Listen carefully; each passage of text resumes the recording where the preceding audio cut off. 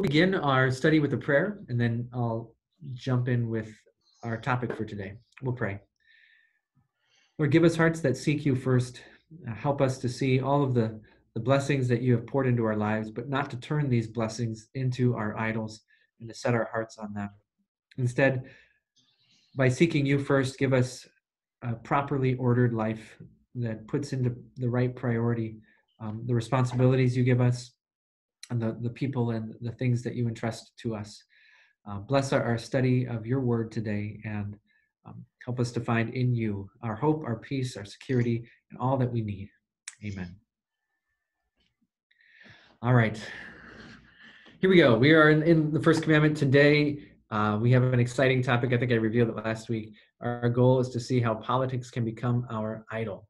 And so someone said that somehow I drew the short straw by having to tackle politics. And I guess, well, as we approach the topic, we'll have to be honest with ourselves and go through it. Here's where I want to get you fired up right from the beginning. What comes to your mind when you see this? Does this fill you with good feelings, or does it make your blood boil? We can change that, and we can put up this one too. And there we've covered the two spectrums of cable TV, right? Do you watch CNN? Do you watch Fox News? We don't get cable, so I don't have this problem. But you could see how this topic is one that easily not only divides, but one that could cause rifts between Christians as well. So when we look at the issue of politics, this is how I want to start us out today. And I think it's a good thing for us to always consider as we look at any of these subjects on the first commandment. Jesus' words from Matthew chapter 7. Actually, next week I'll be doing the sermon on the basically the same words from the Gospel of Luke. So Jesus said, "Why do you look at the speck of sawdust in your brother's eye and pay no attention to the plank in your own eye? How can you say to your brother, 'Let me take the speck out of your eye,' when all the time there is a plank in your own eye? You hypocrite, first take the plank out of your own eye, and then you will see clearly to remove the speck from your brother's eye."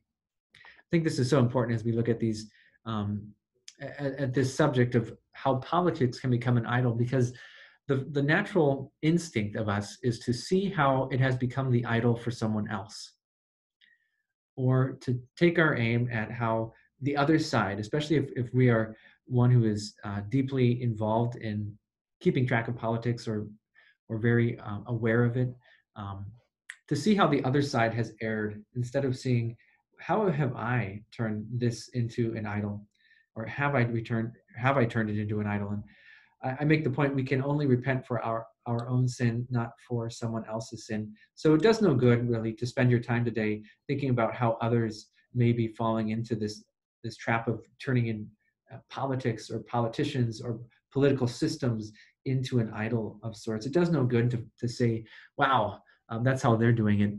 It really does only good for you to look in your own heart and say, have I done this? And what is the result of that? And how do I, as a Christian, first take this sin and put it before the Lord, repenting of it, asking for forgiveness. And then we'll use part of our time today also to say, what does it look like for Christians to have a proper attitude towards politics, politicians, political systems, political parties, all of that? What we're not going to do is we don't have time to spend saying, what is the proper place of government, and how does Scripture speak of the two kingdoms, God's kingdom and the kingdom of this world, or government. So we don't have time to delve into those things. Really, we're looking at the heart and how we might turn politics, politicians, political systems, political parties into our God. And remember that as we talk about a God, we're not talking about a statue, although sometimes it seems that politics can get to the point where politicians or systems are almost worshipped in that same way. But seeing that an idol is anything that makes a promise that only God can truly make and keep. So that's our definition of an idol. And it's something that we would look to. And we look to it to give us something that only God can give. What I want to do is start out today by looking at this on a big, I guess, the bigger picture. What are the false promises that the right political system or party or politician hold out? So what is it that is so attractive that we as really as not just Americans, but I think this is around, certainly around our world, it is perhaps more of a thing right now where we have democracy and we can participate in our government. If you were living under a king and had no say, you might not be as put as much hope in change or something like that because you're just stuck. But we do. So, what are the false promises that people are looking to that really get a lot of people fired up about politics, politicians, whatever it may be? What are the false promises? Do you understand what I mean by that? Okay, I'm going to make a list here. So, security, yes, and of course, the answer is if we have the right government, perhaps we will be secure. And of course, there is truth in these false promises. It's not that they're completely false. It's that they don't have the ability to fulfill the promise in the fullest sense. So yes, there is security that the government provides. That's one of its purposes, but it's not one that it can provide without in the fullest way. Equality, Hunters, you're gonna have to help me out with free stuff because I don't know exactly what you mean by that. What's behind that? All right, solve society's problems. Let's look at that. Let's see here. So equality, the Ritters have equality. Yeah, if we only have the right system or the right politicians or the right party, then that we would be equal. And I think there's this lure of equality that of course we're thinking about ourselves probably first, maybe not always, but that would be the ideal. And that's a loaded word. We don't have time to go into it, but equality is certainly a loaded word as to what people mean by that and how God's word would speak about equality. I remember a conversation I had with a member in California about that word and just how much you have to unpack it. All right. Okay, we can only worship God in our democracy. So, it even might be that our faith is tied to our way of government. So I don't know how to write that. Faith tied to as if to be a Christian is equivalent in some way to our American way of governing. A Christian nation. Greaves, you want to expound on that? And you can even unmute yourself if you want.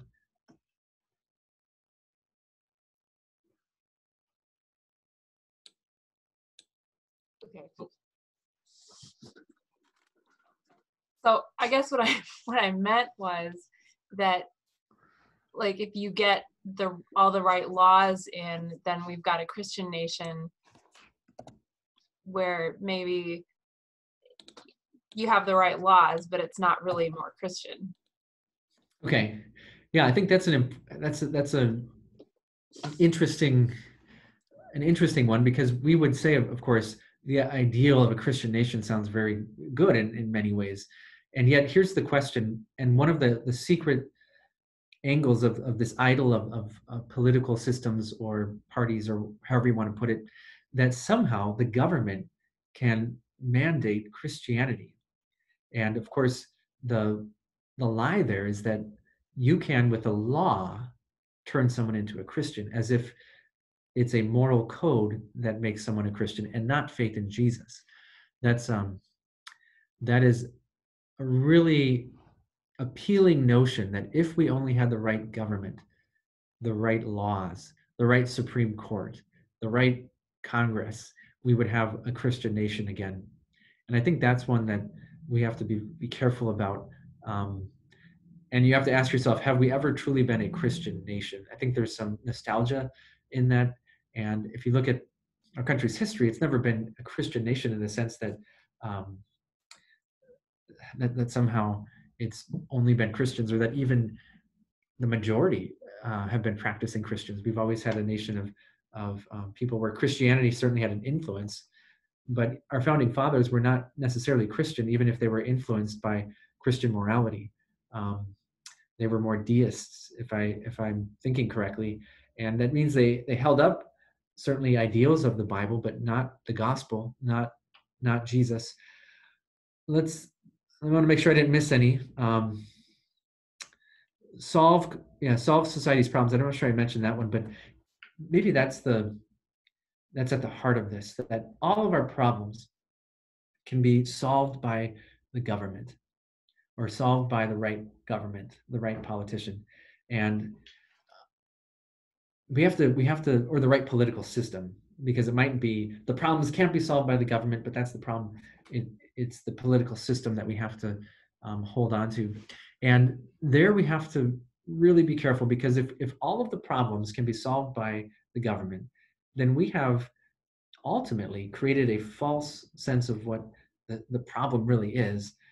And we create a false savior without a need for Jesus, but rather a need for the right political system. Good. Fairness, let's get that. Fairness and equality and fairness, I think, right. And of course, fairness is a tough one, because we tend to see only the good in what others have, and we compare ourselves to it, and we say that's not fair, but we often miss what we have, and we really aren't in a position to judge. All right. I shouldn't have to pay my money, my food, or pay my money for food. Yeah. I'm not sure how to put that. If I don't know if the government here would be the false promise of provision in every way, as if God is not our provider, but only the government. Who, because of the Christian nation concept. So in China, there's the idea that all Americans are Christian. Is that what you're saying, Bill and Faith? Okay, so this idea that we are a Christian nation. Yeah, that's a really interesting perspective. I haven't spent enough time outside the country to realize how the world thinks of us, and I'm sure that's different around the world. But certainly, God has played a part in the way that we, as Americans, have spoken, and yet, I'm not sure that we, as Christians, I'm sure actually that we shouldn't equate any speak of God with Christianity. The two are not equivalent. To say that we are a nation under God says nothing about who this God is. And we have to be careful to think, to not think that simply being a nation under God and yet not describing who this God is somehow makes us a Christian nation. Yeah, what are the other systems? Provision, I think, covers this. Whatever my problem may be, if it's debt, the government is the answer to get out of that. The government is the one that will make sure that we have security because of that. Good. Now, obviously, the government does have a role to play in many of the things we mentioned. Think about it, security. Well, the government has a God-given responsibility to provide for security of the body, but it cannot provide for a security of the soul. It has nothing to say about security beyond the welfare of the body. Equality or fairness or equity or those kinds of things, the government has a role to play in that. And yet, you know that human hearts are what they are and will always be looking to get ahead of the other. That's the sinful nature. And that's really one of the interesting things about economic systems. We don't want to get into a huge discussion about it, but why does capitalism work? Well, it's not because people aren't good. It's because they're greedy and they look out for their own gain. And that's why it's a system that has produced wealth, but it's also produced great inequality because of the greediness of people. And as we look at it, those are hard things as we consider them from a Christian perspective. Good. Anything else that you want to add to this list? I think we hit quite a few. I think it's easy for this idea of like heaven on earth. If we only had the right system, the right politicians, then all of the problems that we currently face will be gone. How much hope is placed in an election? And I'd love to hear from our experienced people that are online, who've lived through all of this change in the elections, and every election cycles there's this renewed hope, and yet how much actually ever changes. Not that governments can't make good decisions that will benefit society, but in the end it seems that every age is plagued by more and more sin and strife. And so that we would put hope in an election to change somehow everything, I think is misplaced hope. And actually, I would argue that if you are looking to the government to supply what all these things, then you've missed how God has called you to be in your own home, the king or the queen or whoever it is, to make sure that in your home that is what's happening. And also, I also think it's interesting that the presidential election is such a hot thing, when I don't know how much impact can the president of the United States have. Obviously, setting the tone for the country and things like that are important, but local elections are probably more important if you want to think about it. All right, we're going to move on, and good ideas there. One pastor suggests the following diagnostic questions to see if you're worshiping the idol of politics. Again, as we go through this, we have to look to our own hearts. I'm not going to scroll through your Facebook pages. I'm not going to look at who you're supporting or what signs you have in your front yards, as far as which party or which candidates you might be supportive of. But you have to look at your own heart and say, am I turned politics into an idol in some way? And here are some questions that one pastor at least was suggesting. Can you admit that there are going to be flaws in your preferred political party, political leader, or ideology? So are you aware that there is no such thing as the perfect party, leader, or ideology, and be able to acknowledge that, as opposed to defending every action or every stance of any system, that there's always flaws because they come from flawed people? Do you feel as though life only has hope and meaning if your particular side of an issue is moving towards greater power and influence? That this is the great battle, that if you were to rewrite Ephesians chapter 5, Paul would write, your struggle is not against flesh and blood, it's against political movements and being on the right side of an issue. Do you feel like the primary solution to the problems of the society is new political leadership? As if we only had a new person up in charge, then somehow the problems of society will subside. And of course, when we ask that question, the primary solution. So it's not as if that can't be part of a solution, but is it the primary solution? Can you think of other questions that would be good diagnostics for a Christian to ask himself or herself? Whether or not idolatry has become something that we have slipped into without even recognizing? Any other questions that you might ask? Do you tie your happiness to who's in power? Yeah.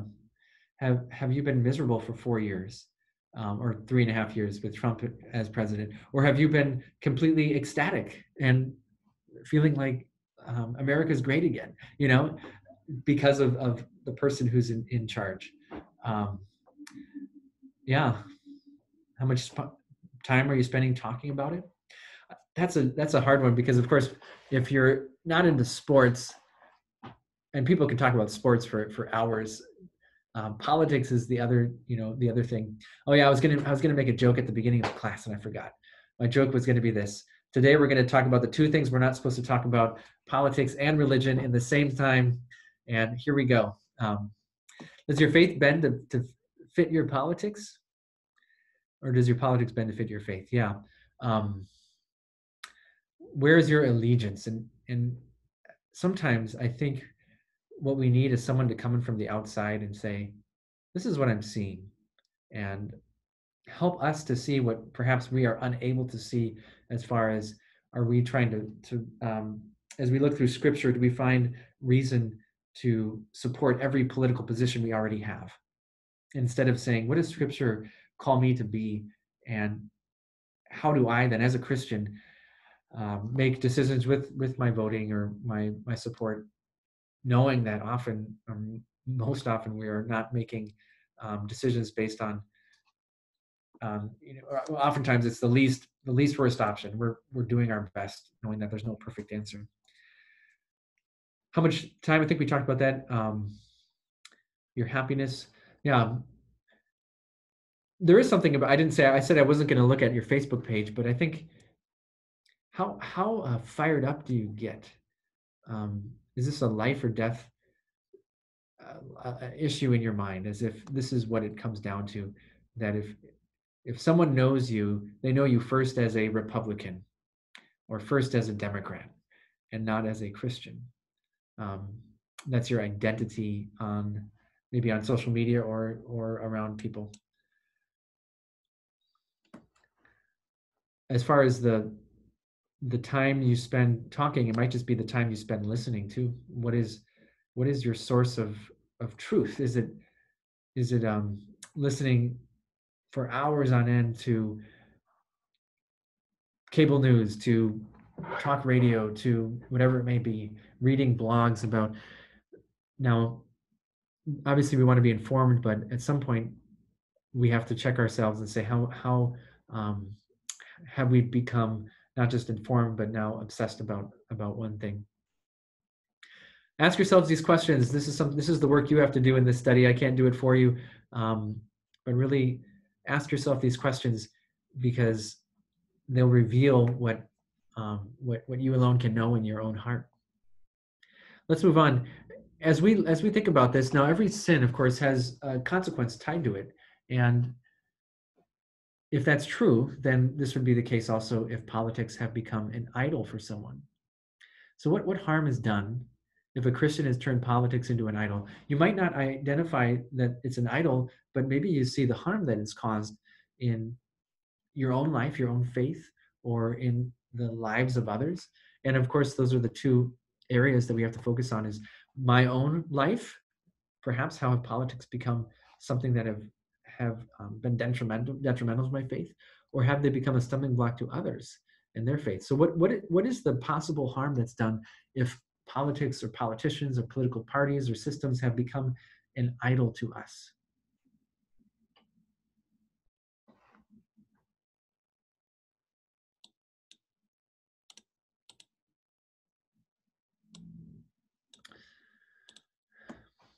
All right, relationships, yeah. Now,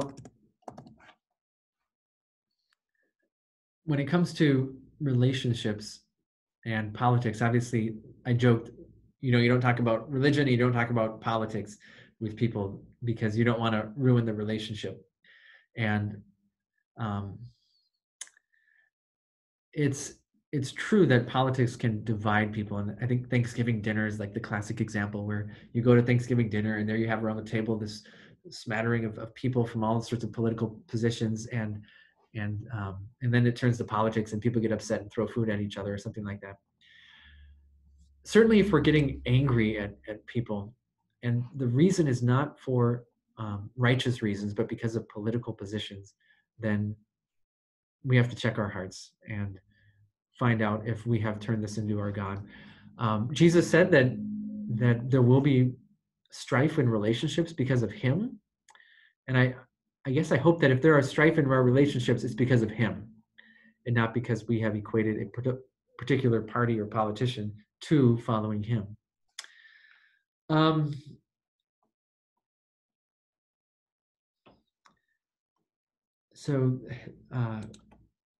Yeah, the Antichrist. And now, when we think of the Antichrist, obviously, you're thinking of the Antichrist. I'm going to put Antichrists. I'm going to make it small a too.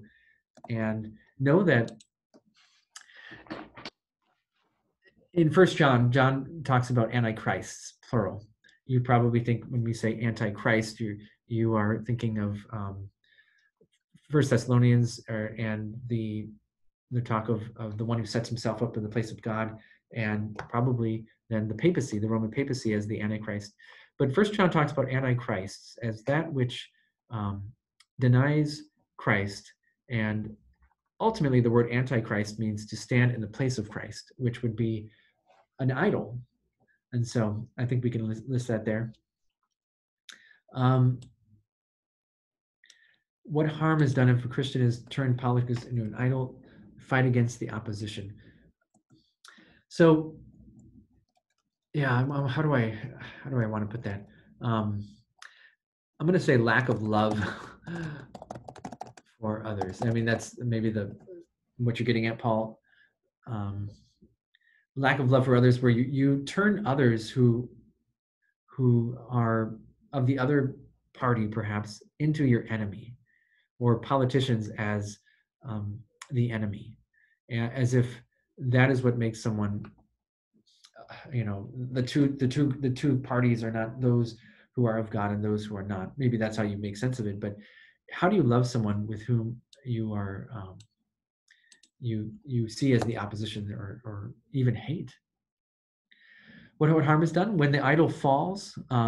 So if politicians or politics have become an idol, then of course the danger is that that idol will break the promise. And so you have the disappointment of it never working out the way you hoped it would, that the politician doesn't follow through, or that the change doesn't happen. And if you've turned someone into God, and that God cannot be God, then you are going to live with constant disappointment, which I think is part of the reason that we're always looking for someone new. And it never gets old to look for the next big persona in politics, because we're hoping that the Messiah comes. And if only the right mix of person would appear and have the right charisma, the right positions, and then that person would be the one to deliver the change that we're looking for. Okay, what other harm? Overrides opportunities to witness. So yeah, that's what the Vrannies pointed out. Yeah, lose opportunities. This one's interesting because that can happen in a number of ways. It could happen personally, obviously. If your primary identity is a political one, then you might not have an opportunity to connect with people who see you as an enemy, perhaps, for holding on to a position. And if they never see you as something more than just a supporter of this party or this politician, then perhaps you will never have an opportunity to know them and to witness to them. So if we expect unbelievers to live as well as unbelievers, then we would expect them to hate those of the other party or whatever, to see them as the enemy. These would be the things that we would expect. But from Christians, we expect not this turning into enemy those who have different positions, but love. And what does love do? It speaks the truth in love. The other thing about that is if churches get involved in politics, this is a hard one, because of course we also have to be careful not to say that there are certain topics that are off limits because they become politicized, when they are not political issues in and of themselves. They're moral issues to which God's word speaks. So if we think of the big ones today, abortion, homosexuality or marriage, what would be other ones? Certainly, maybe those are the two social issues that come to mind first. There's probably more. You could put them in the chat box. And as a church, we do have a stance. It's not a political stance. It's a stance on Scripture, and yet we can politicize it, or it could be turned into a political point. And there's a balance there. Obviously, the gospel is what ought to define the church, and the gospel is for sinners. And so, how do we as a church navigate this? There's been studies that say young people have turned away from churches because of political, they feel like they've become too politicized.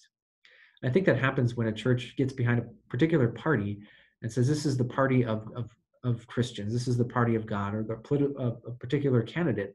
This is the party, this is the candidate that God wants. And there you've crossed a line, I think, because we've no longer said these are the issues that God's word speaks to specifically, but now we've become political and telling people how they ought to vote, or how they ought to manage themselves as members of society. When I keep going, we forget who God is. Okay, yeah, we might still talk about God, but in our lives, it's as if God doesn't exist. We are more hopeful in what the government can do. Take view of Christianity because our words and actions. Yeah, if our words and actions do not reflect Christ, then how can we be his witnesses in the world? So I'm gonna put that here. Lose opportunities to witness by lives that don't reflect Christ. That would be a loss. Make certain people feel unwelcome in our church. I think that's some of what I was saying with lose opportunities to witness. Yeah, and this is certainly something that, as as we think about our church and the makeup of a congregation, what makes us a body is Christ. And if we say it's an allegiance to a particular party, then we have turned that party into God. Of course, every party has its faults. Okay, assuming if you support one party over another, you can't be a Christian. So I'm going to equate the party with Christianity. So of course I should put in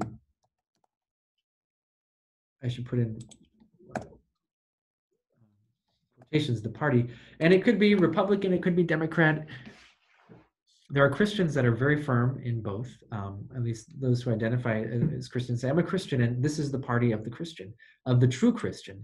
And that is a dangerous thing to say, that being a part of this party is what makes you a Christian, because, like I said, every party has its faults, even as there are things that might attract us to a particular party. Racial justice, can I ask a question about this? Sorry, that was kind of old. That was from when you were listing off topics. Oh, okay. Sorry. But I do have a kind of question about what you were talking about at that time, about like the politics in church issue. Like, so it seems like there's a natural overlap, because there's like Christianity comes with like a set of values, right? But politics also has a lot of it's kind of based on like values and that kind of thing. So in some ways, can't the church maybe be promoting like political idolatry by kind of checking out of potentially politically charged issues, and then basically not giving guidance, not giving discipleship? Is that a risk?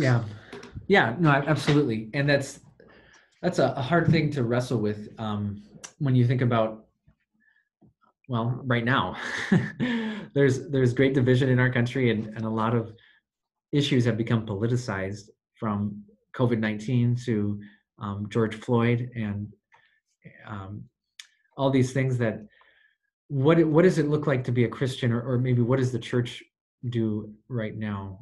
And the challenge, of course, is that there are political positions that have been taken and have inevitably have some good in them, and yet there's baggage. If you said, I'll delve into the Black Lives Matter as something. Well, should that be something that as a church we say we are for this or not? Well, the problem is Black Lives Matter is is not just a statement. It's also a movement. There's a political movement, and there's baggage there to the movement beyond just saying Black Lives Matter as a statement of truth, that African American lives matter. There is more to it that I think we have to be aware of, that it has baggage to it. What can we say as a church? We ought to say that we should be standing up for the poor, for those who are in society have been pushed aside. There's no question that what does that look like is the hard thing that we wrestle with. What does that look like? And as a church, what I don't think would be helpful is to say that looks like prescribing the action. It certainly looks like being a good neighbor to those who are your neighbors, who you come across, who are in your community, and loving them. But does it mean you have to be part of this particular movement or something like that, or take a political stance in some way? These are hard things, and yes, the church certainly can remain silent to its detriment. And the challenge, I think, is how do we speak God's word without binding consciences to a particular political movement or ideology. And so there is this balance that I think that has to take place. What I don't like is if someone says, if you bring up something like abortion or racial justice or something, that's a political, that doesn't belong in church because that's political, or inequality is political. Well, these are also issues that are moral, and Scripture says a lot about them. And so I don't like the idea that anything that has a political, is contentious in the political world has to stay out of church, because that's not accurate. That we as Christians have to wrestle with these things. So I don't know. I wish we could have a conversation in person, because it's really hard for me just to talk at a screen and not have any feedback, and not see, not be able to clarify my comments, even if someone doesn't understand exactly what I mean. So the short answer, Greaves, is yes, the church, if remaining silent, can also be at fault. And that, I don't know if that's a political thing as much as just trying to avoid stepping on toes, which of course, Jesus doesn't step on toes. He crushes hearts. he calls us to repent. So any other clarification on what I just said, kind of off the cuff?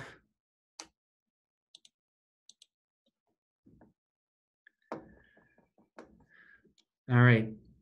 What other harm can be done? I think we've made a pretty good list, and you see that it is harmful, and maybe that's the point, is that it does bring harm to those who equate a political movement or politician or party to God. And what happens, maybe most of all, is Christ is diminished. This is the sad thing. If you have become, let's say, the poster child for the Republican Party, and that is who you are at your core, where is Christ in that identity?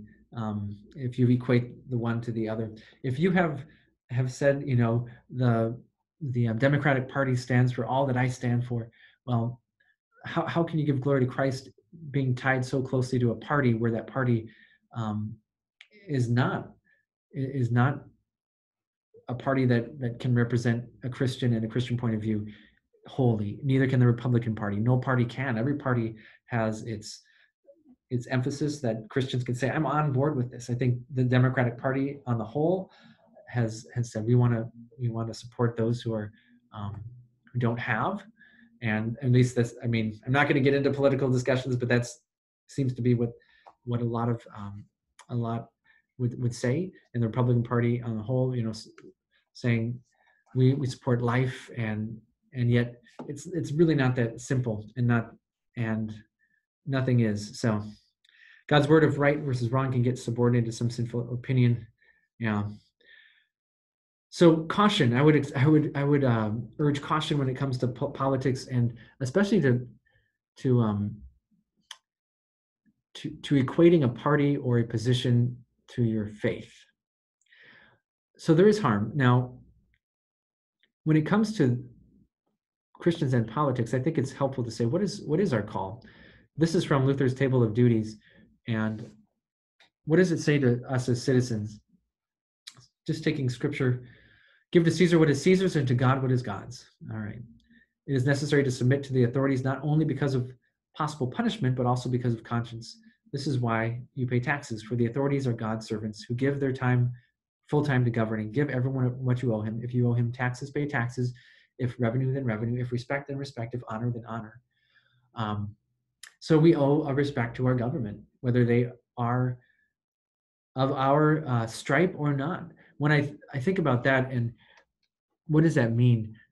Respect.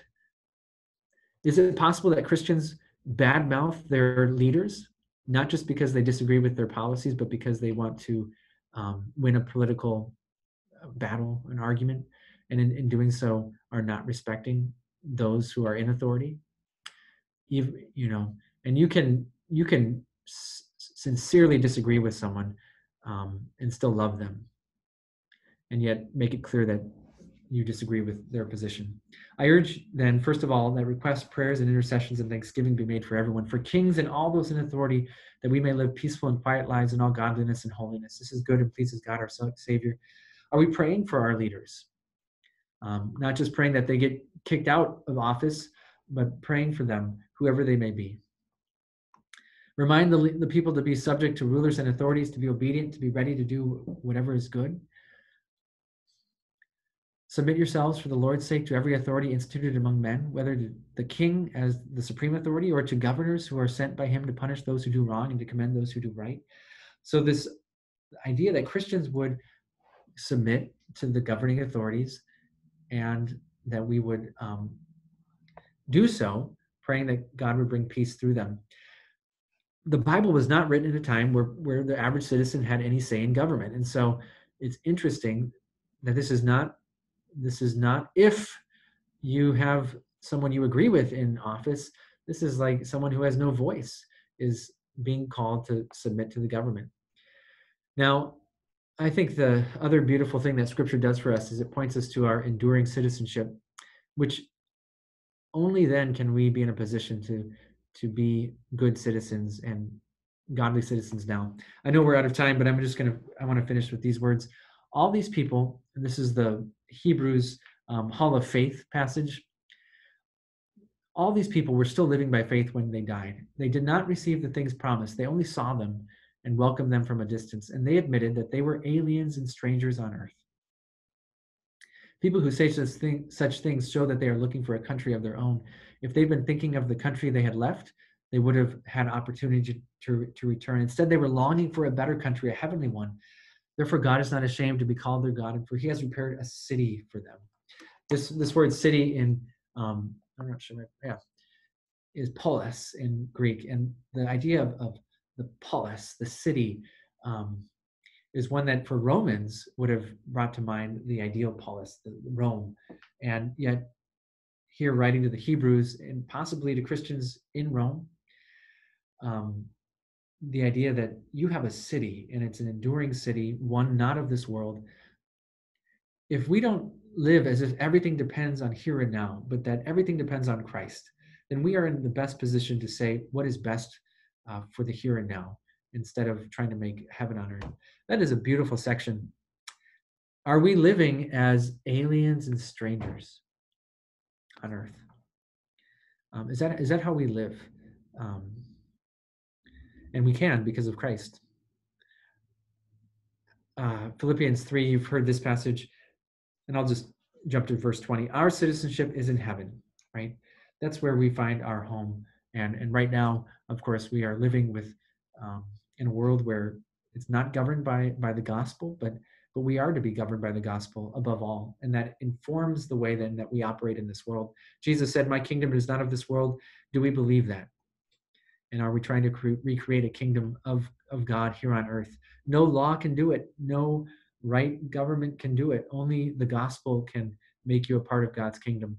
And thank God that we are a part of that kingdom. we don't have time to jump into this, but something for you to think about. When our hearts are fixed on Jesus and we know our citizenship is with him, we are in a position to be good citizens on earth. What will that look like in our American context? I want you to think about that. What does it look like to be a good citizen?